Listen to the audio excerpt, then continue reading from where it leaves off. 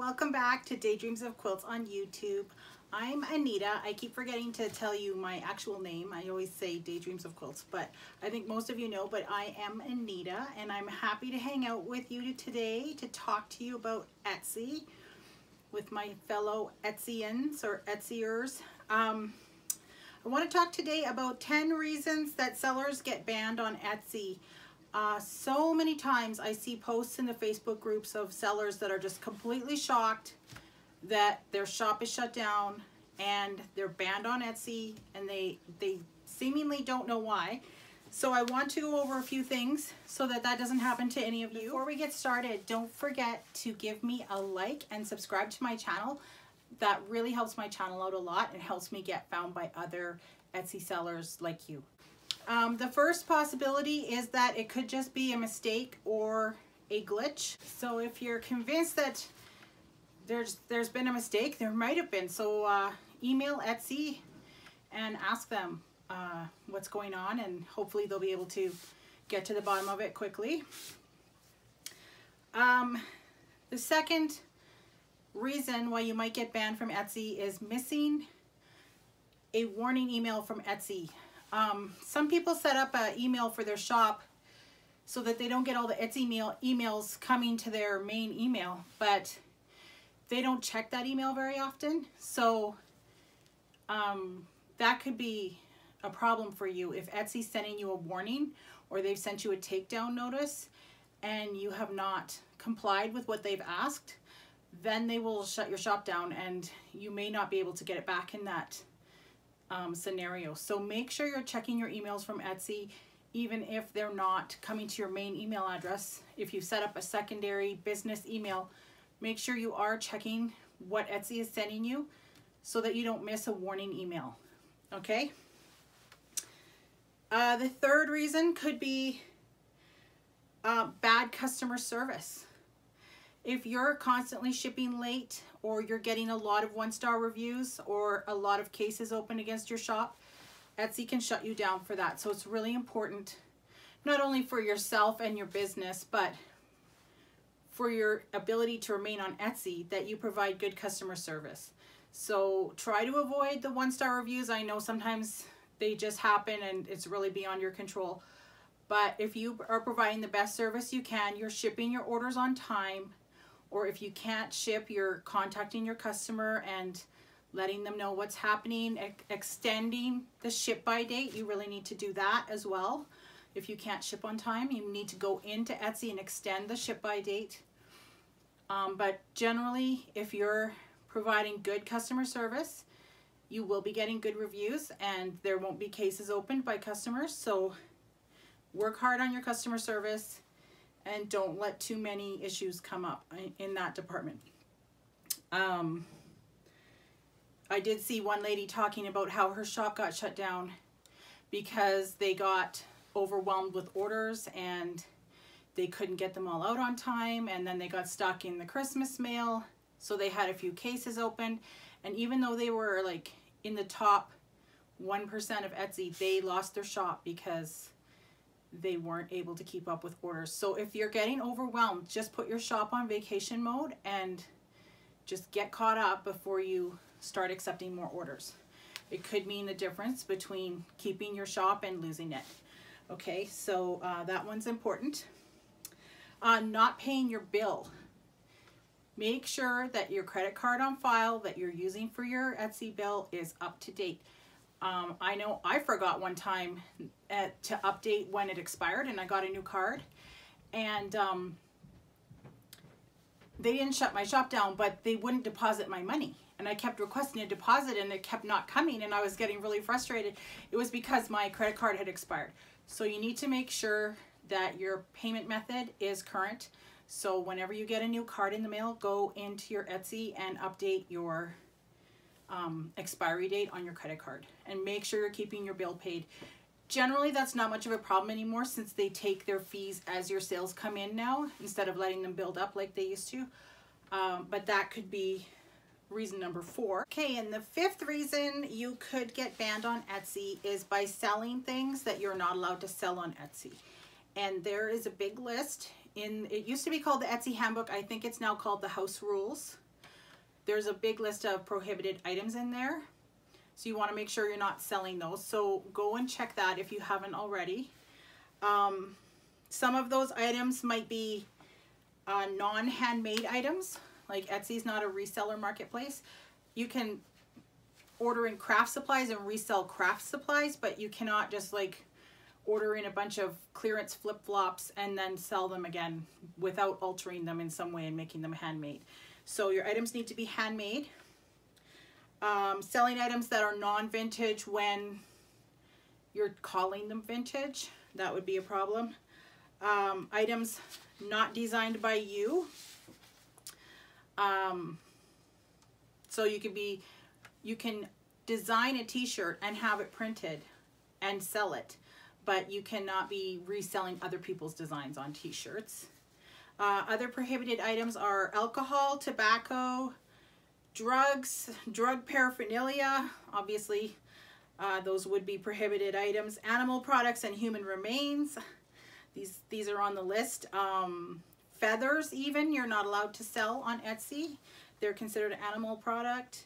Cat and dog parts such as like a skull that you found, you can't sell that. Ivory or bones from ivory producing animals. Dangerous and hazardous materials. Recalled items. Weapons. You can sell knives, but they need to be knives that are intended to be used as a tool, not as a weapon. So like a kitchen knife would be okay. Say you hand carved the handle for it or something, that would be fine. Illegal items or items that promote illegal activity are not allowed. You cannot sell Native American crafts unless you actually are a Native American. Plants and seeds are regulated, you can't sell those. And for children's products, there are many compliance laws that you must follow. So make sure you're educated on those before you start selling children's products. And food products as well, there's many food regulations you need to follow to sell food products. Internationally regulated items, such as items from Cuba, cannot be sold on Etsy. And so the list goes on. So you want to make sure you're complying with Etsy's rules, or that would be a reason for having your shop shut down and banned. And when they ban you, you can't even shop on there as a customer anymore. Like your account is gone. So you want to be careful there. Reason number 6 why your shop could be banned on Etsy. One of your other shops or a shop that shares your IP address gets shut down. A lot of people don't realize this. If you have a friend, like a roommate, and you're both using the same internet IP address, basically the same internet modem, and your friend gets shut down, your shop will be shut down. And the same goes for if you hire a virtual assistant and that virtual assistant has access to your shop as well as many other shops. If one of her other customers gets shut down, your shop could be shut down too, because your shop is associated with the same IP address as the shop that got shut down. So if there is a concern there, you might want to consider getting your own modem, even though you're sharing an apartment with your roommate. And don't go on public Wi-Fi, like at the library or at Starbucks or wherever, because the same thing could happen. If you are on the public Wi-Fi and then another shop goes on that same public Wi-Fi and their shop gets shut down, your shop could get shut down. It is possible to get your shop back usually, but it's a lot of back and forth with Etsy, and you have to prove that you're not actually associated with the person whose shop got shut down. And I mean, if it's a public Wi-Fi, you're not even going to know whose shop got shut down. So you want to be careful and just use your own Wi-Fi. When I'm out and I want to check my Etsy shop, I just use my data on my cell phone. I don't use public Wi-Fi. Okay, reason number 7 why your shop might be shut down on Etsy is fee avoidance. You are not allowed to convince a customer to go and make their purchase somewhere else.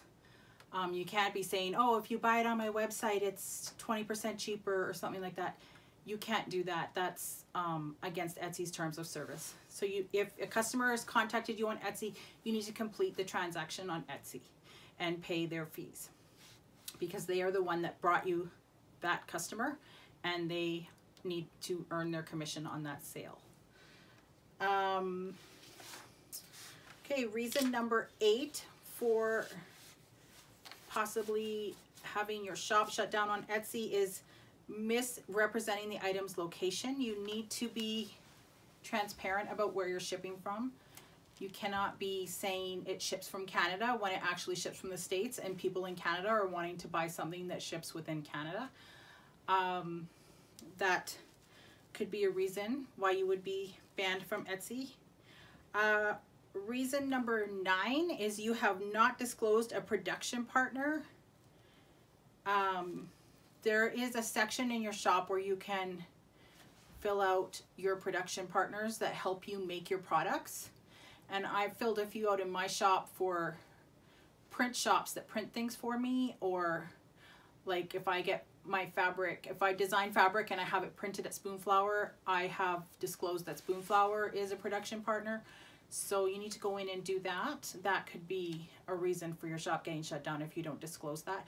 There is a way to keep the name that displays to the public private, so that you're not telling all your competition who your production partners are, but you do need to tell Etsy who they are. So behind the scenes, Etsy can see who helps you produce your products, but what's front facing to the customer, you can set that to private.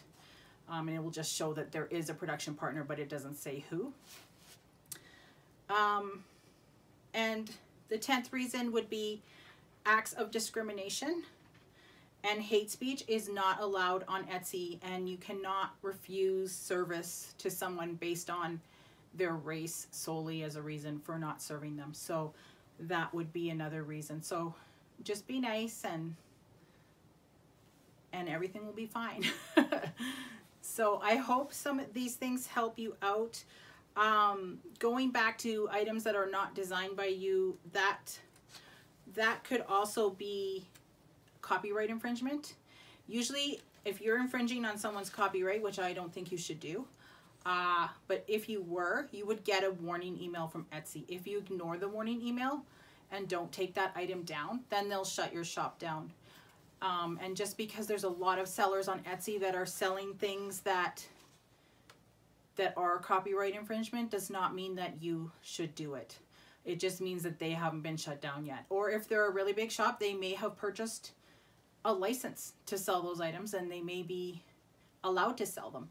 But licensing is extremely expensive, and you also probably as a small business owner do not have the ways and means of fighting a big company like Disney when they come after you. And they have whole teams of people that search for copyright infringement on Etsy, and then they submit a takedown notice to Etsy, and Etsy, when they email you, it's because they're complying with that notice. It's not because they singled you out. And so many times I see people in the Etsy group and they're saying, oh, I don't understand when my shop is shut down, and they're so upset, but yet they're selling things that are like Mickey Mouse and Pokemon and things like that, and that is why their shop got shut down, and they will not get their shop back. If you get shut down for that reason, you will not get your shop back. So just don't post and list items that are copyright infringement items. You need to come up with your own designs and your own ideas, and definitely don't put tags like Disney Princess or Pokemon or Harry Potter. Do not put those things in your tags and titles. You will get caught on that. So that's my advice for you guys. I hope that you all stay safe and well on Etsy, and I'll talk to you next time. If this video helped you out today, please don't forget to hit like and subscribe to my channel, and hit the notification bell to be notified when the next video gets posted.